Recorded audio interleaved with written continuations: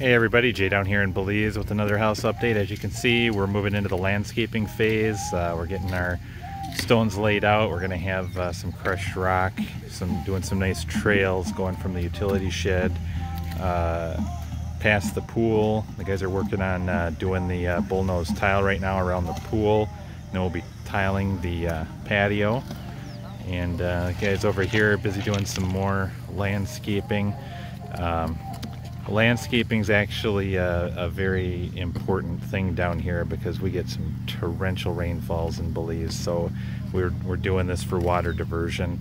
Otherwise we would have some massive erosion and have some really serious water problems. You can see already we've only had one big rainfall so far this season, and the ground is already saturated.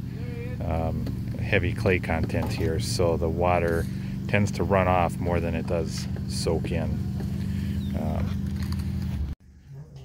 And last but not least, it's furniture move-in day here. The guys are just assembling the bed right now.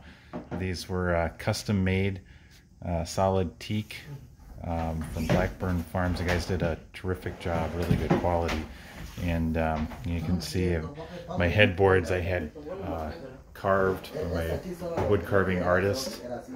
And these are actually two separate twin extra long beds that can be pushed together to form a king bed, and that way you've got versatility. If you've got a couple staying, you can push it together as a king, or if you've got people that want separate beds, we can easily separate them to accommodate any type of group. And then we've also got our living room set up, and it occurred to me I haven't really done a video of the interior since we got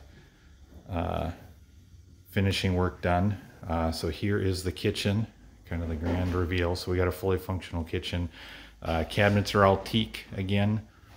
Went with the teak because I think it's a beautiful hardwood. It's a little bit lighter in color than walnut, but it has some really beautiful figure and color tones to it. And I'll give you a peek at the bathrooms here as well. So we've got granite countertops and hardwood floors throughout. I'm not sure how well the door shows up here, but we've got wood carving featuring different animals here in Belize. So these are the howler monkeys, which we frequently get down by the river. And we've got bathroom number 1, so this is the guest bath with full bathtub.